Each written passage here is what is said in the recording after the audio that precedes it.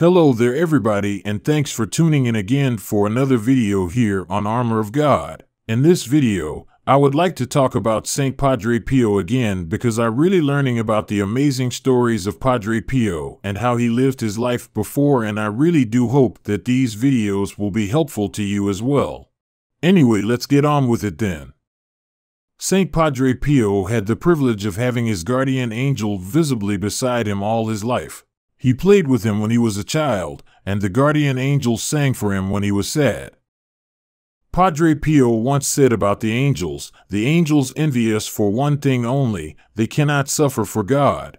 When Padre Pio was a young friar, he wrote a letter to his confessor in which he said, "When I close my eyes and the night comes, I can see the heaven that appears in front of me. I am encouraged by this vision, so I can sleep with a sweet smile on the lips and with a perfect calm on the forehead, waiting my small companion of my infancy came to wake up me and start praying together prayers to the beloved of our hearts." Padre Pio often recommended that if people wanted to send him a message or a petition, they could send him their guardian angel. Father Dominic, who handled the American mail for Padre Pio, asked him, "Padre, a woman wants to know if she sends her guardian angel to you, does he come?" Padre Pio replied, "Tell her that her angel is not like she is. Her angel is very obedient, and when she sends him, he comes." Padre Pio lived in close contact with his guardian angel, who taught him to translate letters in French and Greek. The angel would keep Padre Pio up at night so that they could both chant God's praises. Padre Pio's angel would also ease the pain that he suffered from beatings that he received from demons. Padre Pio wrote the following to his spiritual director on November 5, 1912, "I cannot tell you the way the demons beat me. Sometimes I feel I am about to die. On Saturday, it seemed to me that they intended to put an end to me, and I did not know what saint to invoke.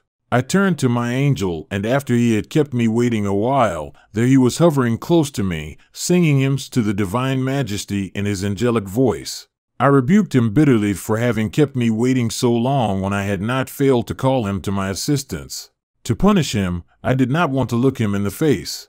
I wanted to get away, to escape from him, but he, poor creature, caught up with me almost in tears and held me until I raised my eyes to his face and found him all upset. Then he said, 'I am always close to you, my beloved young man.'"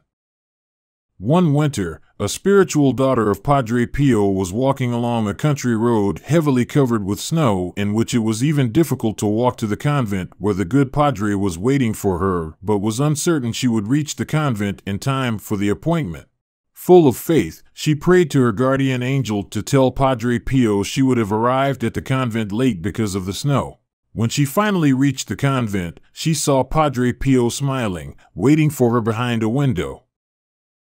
A woman was sitting in the square of the Church of the Capuchins. The church was closed. It was late, and she prayed with the thought, and repeated with the heart, "Padre Pio, help me. Guardian angel, please, go to tell Padre Pio to help me, otherwise my sister will die." From the window above her, Padre Pio's voice came, "Who is calling me at this time? What is the problem?" The woman told him about her sister's illness. Padre Pio went in bilocation to the sick woman and healed her. Padre Pio wrote a letter dated April 20th, 1915. "Often repeat the beautiful prayer, Angel of God, my guardian to whom the goodness of the Heavenly Father entrusts me, enlighten, protect and guide me now and forever. Invoke often this guardian angel, and repeat the beautiful prayer, O Angel of God." In another incident, Padre Lino Barbati sent his guardian angel to ask Padre Pio for the healing of a person. That person was not getting better. He asked Padre Pio, "Could it be that at times the guardian angel doesn't do what we ask him to do?" And Padre Pio replied, "What? Are you thinking that he is disobedient like me and you?"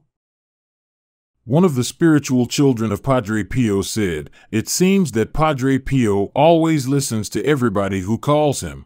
One evening, a group of friends arrived at San Giovanni Rotondo.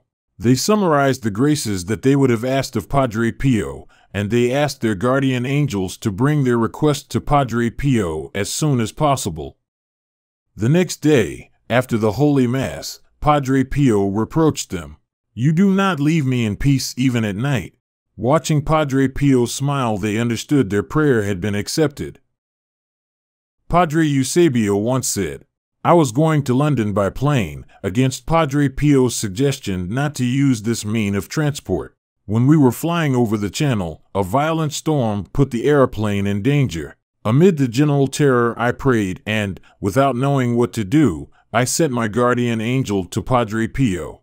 When I went back to St. Giovanni Rotondo, I met Padre Pio, who said to me, 'Are you well? Is everything okay?' I answered, 'I thought I'd die.' And the saintly Padre responded, 'Then why don't you obey?' I responded, 'But I have sent you my guardian angel.' Padre Pio then said, 'Fortunately, he arrived just in time.'"